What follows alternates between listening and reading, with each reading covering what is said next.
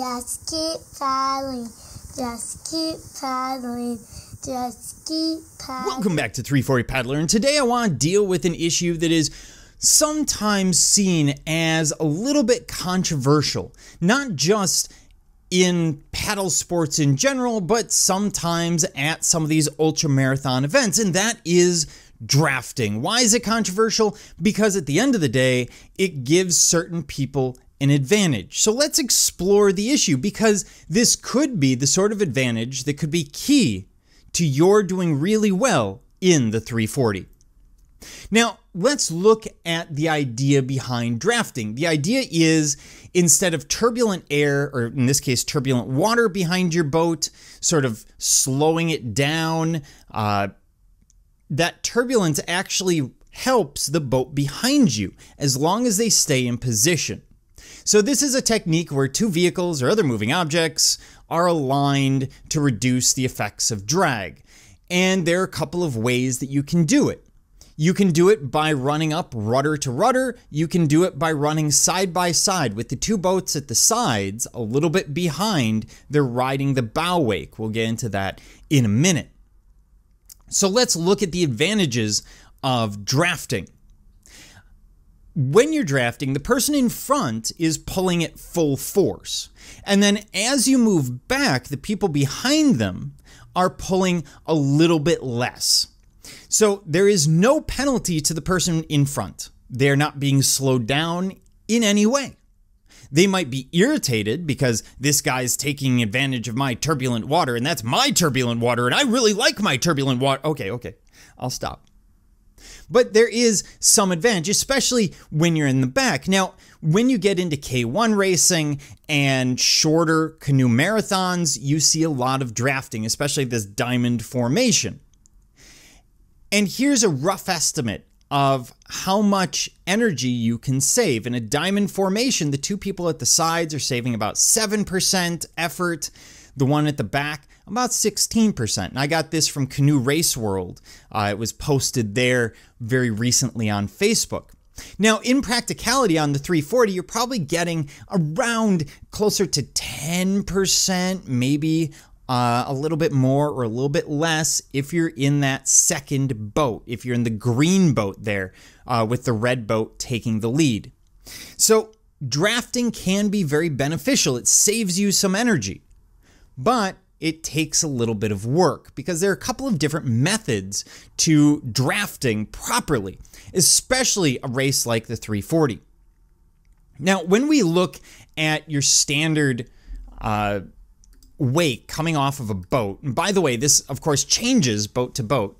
This is the bow wake, what you see coming off at the front here. And what you can do is you can line up your boat just slightly behind them so that the boat is actually tipped a little bit downhill.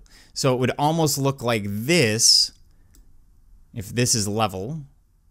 It would actually feel like it's tipped a little downhill with the bow wake sitting behind you, pushing you along. Now, if you stop paddling, you're going to fall off that bow wake. You're going to simply drop back. But that's one place that you can work. The other place is if you sit right behind. The closer you are, the better you are. You want to be within a foot or so. And that, you're just plowing through their turbulent water. And that breaks up the water tension. It allows for you to put in a little bit less effort. Drafting will not help that much with wind, etc. And I should point out on the 340, being in this position on the side can be very, very helpful because now I can have a conversation, whereas conversation to the back, the person in the back can hear, but the person in the front cannot. So it gets to be kind of problematic. So this side-by-side drafting tends to be very common because some people want the conversation more than the assist.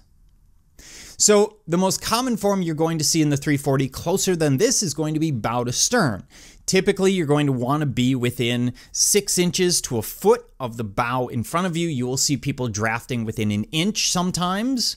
Now, the problem is the closer you get, if the guy in front has to hit his rudder because he hits a boil or an eddy or whatever else, then his boat moves over 6 inches or a foot, And now you have to move over, and the closer you are, the harder it is to adjust.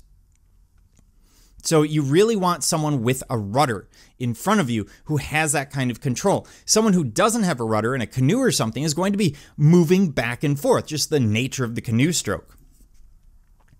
And you will see these lines of people running down the 340. It's more common in day one. It kind of falls apart as things progress and people start deciding that, hey, I want to go out on my own, or hey, I want to be up next to someone, because again, that conversation could lower your perceived effort enough that it makes it more worthwhile than sitting behind someone and drafting. Now, there's some do's and don'ts when it comes to drafting.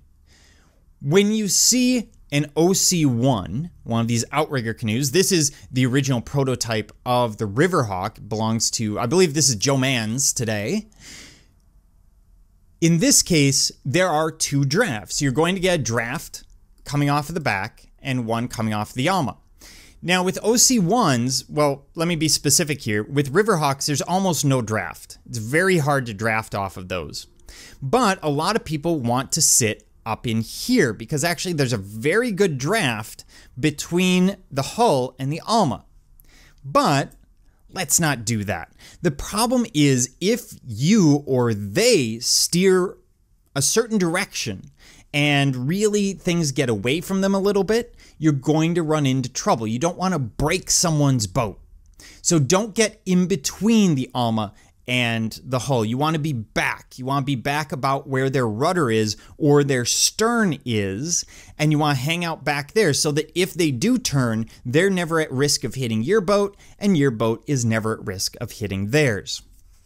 Also, of course, no drafting off of power boats, no matter how envious you are of those power boats or how fast you can really paddle. So don't do that.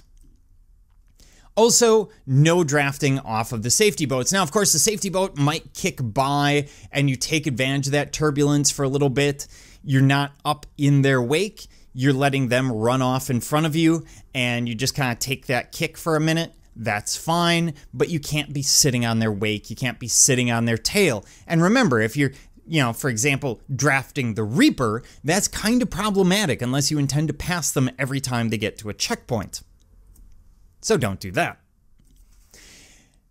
One of the key things to do is make sure you're drafting off of a larger boat. And I'm being very general here. What you're looking for is a boat with greater displacement if you want to get more technical.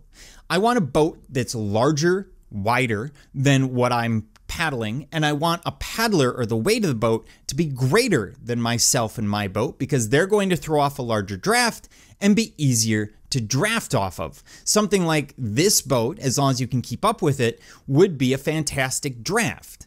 The key is staying up with it. And while the draft saves you energy, you don't want to end up in a hole. You don't want to burn off more energy than you have or that you can afford at that time.